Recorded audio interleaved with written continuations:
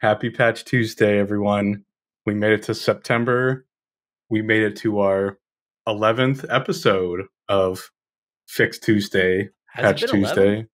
Has been 11. Wow. It's been almost a whole year since we started doing this. It does not feel like it, but it's astounding, right? To think that like we started this less than a year ago, and I mean we're at, I don't know if you saw it, but on YouTube, and by the time this airs, we probably will be over it. We're almost at like 40,000 subscribers, right? Like that's mind blowing to me that it's blown up, because I remember recording in July and saying, hey, we're at 25,000, and like it's really impressive. And I have no idea how we did it. That's probably how we did it. Yeah. It's all the painstaking dedication we put into these, all the prep work we do, right? That's right. All the hours of reading before and designing these super sweet Fix Tuesday t-shirts. Yeah, that's the t-shirts what put us over the top. It is. Except you didn't wear one today because you're disloyal. Because I'm just not, just completely like, he's not a t-shirt guy. Not a t-shirt guy, I guess. Yeah. Tom shows up most days, Zoom calls, and he's in a full suit, and I'm just suited and booted. Yeah, look the part, right? Bow tie on, like he's ready to go. He's ready to go. A gray suit, though. It has to be a gray suit. Yeah, gray suit. Right, you got to let him know I ain't here to play. I ain't here to mess around. Especially because it's after Labor Day. Right.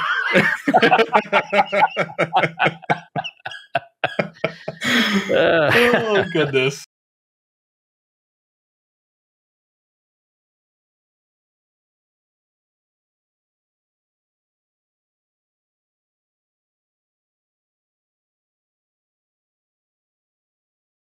Anyway, 10 minutes, right? Yeah, 10 minutes. One shot. Fix Tuesday. No mistakes. No mistakes. Some good ones today. Some real spicy meatballs. I know we said that a bunch of times here on the show, but man, there's some good ones today. I'm not going to repeat for the audience what I said to Tom in Slack when I saw this one, but this one it's a PG show, Jason. We can't be saying those things. No, I cannot. But it's CVE 2024 43491, and that's Microsoft Windows Update RCE. And this one is it's a doozy, and it's somewhere that like you said, whether it's your updater, right, which is like near and dear to us at Automox, right? Because what do? We apply updates, and we manage configurations. So like we get this one on sort of an emotional level, that having a CVE at 9.8 in Windows Update, really bad. And this one has the exploitation more likely. Right. So no current exploitation in the wild known, but that probably won't last. And this is it. I think this is a pretty juicy target. Wouldn't you think, Tom? Yeah. And I found it interesting that it's very sparse on the details too. Yeah. Right. Like they're not trying to give anything away, because I don't blame them. Right. Likewise. Like I like more, but this is also one of those ones that like you just read the title alone and you're like, yeah, that's a do it now. Mm-hmm. Yeah. I'm really curious, like the attack vector here too. Like, is this, like a bad, where are we getting these updates from? Right? That is it just like some out of bounds thing, or I wish I knew a little bit more. Is a configuration thing, like Windows 10 has that ability to pull updates from peers, and right. So is it using that sort of thing? But it doesn't say anything about the internet versus on network. I mean, the good news about this is not every version of Windows. It's Windows 10. As Tom pointed out to me, Tom said, "Hey, it's only Windows 10." And I said, "Oh, well, it's only 64% of the market. No big deal." 3 or 4 computers in the world, just a few. I mean, 60. Well, actually, it's less than that. So that's the number I gave you is at 64% of the current Windows market. So it is the predominance of Windows systems, but not of the overall market. But still, like that is a massive chunk of the internet, no matter how you slice it. And in your update process, right? Like, so this isn't we don't know all the details, but like no matter how you slice it, like getting RCE through your update process probably means better than average shot that you can corrupt that update process to not only do whatever malicious thing like your primary goal, but also to sort of lock it out so that it can't pull updates. So it's lying about what updates it pulls, right? Like this is one where if you're going to patch it, like patch it now, like right away now. Absolutely. It's vaguely familiar to something I think maybe last year or the year before that. Something similar like this happened in Windows Update itself. And I don't know if it was an RCE or something with they weren't verifying the cert chain correctly and when it was using TLS. I can't remember exactly what it was, but I'm pretty sure this isn't the only one I've seen in the last couple of years that was, directly impacted Windows Update. But this is one of those, put your tinfoil hat on ones. Yeah. This one's spicy, and I would have loved to have this one in my old life. Although this, I'll be honest, this is one that would have definitely been disclosed to the vendor if the government had found it. Like this is not one that anyone would play with because that's bad. Yeah, absolutely. Speaking of spicy, I think the market really took they took a lot of spice to that YubiKey vulnerability that came out recently. People were panicking.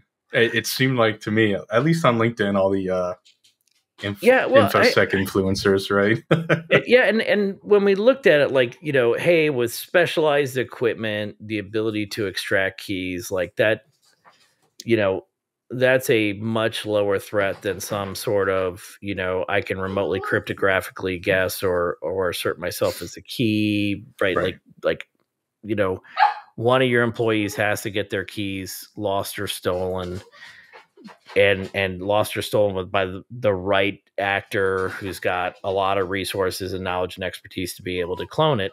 But at the same time, like it is so fundamental to the security role those things play and why they're important to security that like it really gets your attention of like, I mean, when I sent it, when I sent you the link, I was like, oh no, this is right. And it wasn't nearly as bad as it looked at first glance, but like there is an emotional impact to having something as fundamental as a YubiKey with a security issue. Yeah, absolutely. That first initial reaction is always going to be a vulnerability in the YubiKeys. Oh goodness. And it's tough to replace, right? Like it's not an easy thing to replace because you can't back it up. Like that's the point. Right. Yeah. And you can switch what key types you're using, I believe, to mitigate it, but like have fun walking your users through that, right? Like just getting them to use YubiKeys in the first place and not be, baffled by this, mysterious piece of technology is painful enough. Right. And doing that deep configuration with them is not something many IT departments even want to do. Right. Yeah, absolutely. And I think I should shout out this last final one that it gave us a good chuckle was 2024 43463, the RCE and Visio. That one's just funny. I can't not help but talk about it for a couple minutes here since we're already over on time and, Visio users everywhere are deeply upset. I mean, and there are dozens of them, dozens. Yes, 22 probably total. Yeah, right.